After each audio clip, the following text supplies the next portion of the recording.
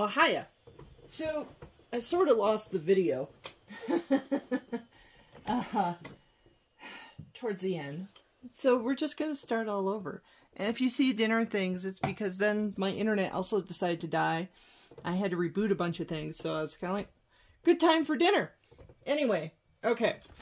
So, this is the December box for Once Upon a Book Club. We've already done the Up All Night New Year's Eve box, in which case, I already read the book. I took a page, pun intended, out of the Scandinavian, Norwegian tradition of reading a new book on Christmas Eve. Sorry, I had to think about it for a second. Anyway, so I read that whole book. It's very cute, very, easy read. Enjoyable. I don't know if it's going to stay on my shelf or not, but by the end I was like, are you kidding me? That's the ending? So, I don't know if I'm going to keep that book, but the gifts for it were premium. Anyway, so this is the December box. So let's crack into this, because then I'm going to probably have to upload this before I can do the big bad one that we've all been waiting, especially me, like freaking 4 days to do. So,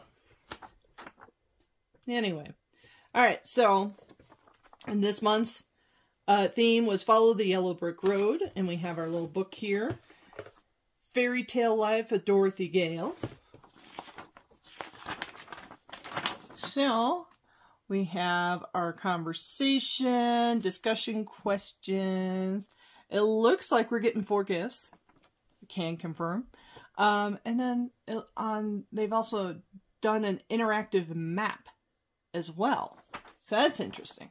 And then Earl Grey scones. I do like a good scone. This may be one of those recipes that I'm going to have to try and do like a couple of times, because I live at a high altitude, and sometimes recipes like this do not turn out well the first time. So, alright. So we have our book. And then I'm just going to hold that there, and you can pause the video to read the back. And I'm going to leave it out along the side, because I'm going to read it sometime in the next couple of days. So, and then we have our bookmark. You had the power inside of you all along. You just had to find it. As I managed to drop things. Which, let me do this, and then we'll do the other thing. Okay. So we have an author plate. And then we have the matching postcard. Well, postcard, author's note, whatever you feel like calling it. Again, if you want to read it, just pause the video. So, and I ended up buying a like a photo album binder type thing, just a cheapy one. Okay. For all of these, for the books I do keep. Because if I give away a book, I usually, or not, give away, trade, sell it, whatever. I include the postcard and the bookmark and the author's plate to go with it. But if I'm going to keep it, the author's plate gets installed, and then I keep the matching bookmark and stuff. So let's see, page 98. Very cloth-like. I'm kind of wondering if it's like an eco bag or something. Well, I guess I'll find out in a couple of days. Page 215. I have no idea what that is. It doesn't sound jewelry-like, so, And 351. Cloth-like again, but it sounds like heavy canvas. Maybe a messenger bag or something? I'm not sure. And then page 312. That kind of sounds tumbler-like. I know we just got a water bottle in the 12 Days of Bookmas. So this might be another one. I mean, it's about the box is about the right height and everything. I don't know. Again, I guess I'll find out here in a couple of days. So, okay, so now that we have those, what do we got left? So, Japan Crate is done.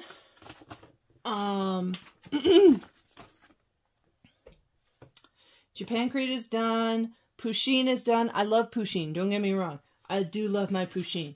But Pusheen was kind of always meant to be a short-term thing. Because while I do love it, I don't have room all the time for all the things. But they're too cute for me to sell. So, yeah. So like right now, I have 4 semi-full Pusheen boxes stacked on top of my printer, which can't be lovely for my printer. So what else we got? Okay, so for January, what we got coming? We got the January Once Upon a Book Club box. We got the Unplugged book box, Alice in Wonderland, which I'm really looking forward to because I have like 3 different copies of Alice in Wonderland. They're all different formats, all different things. Like one of them is 150th anniversary hardback edition that has Salvador Dali paintings in it, which is a really amazing kind of book. Anyway, so we got that coming in January. We got the Funko Marvel Collector Core box coming in January, which is blue Spider-Man themed. So I'm kind of curious what that's all about. And then I think that's it for boxes, unless, no, I'm wrong. Because it's also Fukubudoro time. And if you don't know what Fukubudoro is, it is Japanese lucky bags. New Year's Day lucky bags, to be precise. And I love it. One of these days I'm going to go to Japan and participate in it myself. But until then. So, I managed to get my hands on the 2024 Mr. Donut and Pokemon large Fukubudoro. It's got 7 pieces in there. I'm so excited. It should be here in about a week. Yay! Now, have I decided on any other New Year lucky bags yet? No. I haven't seen Segoy Mart put out a 2024 bag yet. When they do, I would most likely buy it. Because I'm a sucker. The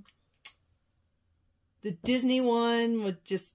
Sanrio one, those ones are so cute. But they were like $150. I can't justify $150 just for cute. Again, don't ask. I might go find a couple of anime-themed ones on Etsy or something. I don't know. I haven't figured it out. Or maybe the Pokemon ends up being the only Fukubudoro for the year. Kind of hope not. That would be really sad. So, we got that. And then in March, I said I wasn't going to do another Twisted Retreat box. But it is themed End of the World or End of Times. The book sounded really good. So I was like, okay, we'll give it another shot and see what happens. Hopefully it's not another box full of like nothing but knives. Which if you don't know what I'm talking about, go back, watch my review of the other Twisted Retreat box and you'll see it's all very usable stuff. Very, very usable stuff. However, there was like 5 different sharp pointing objects in there for survival out in the woods or stabbing people or what have you. So I would feel really bad if the post office delivered me within 4 months 2 boxes full of sharp pointy things. It would just be like, no. So, doing that, other than that, I think that's about it for now. Because then I am actually seriously working on packing up the house so I can go find a new apartment or a house by like April. And April is coming up quick. And I'm looking around my house going, oh dear God, I have so much stuff. So much stuff to get rid of, sort, and pack. It's insanity.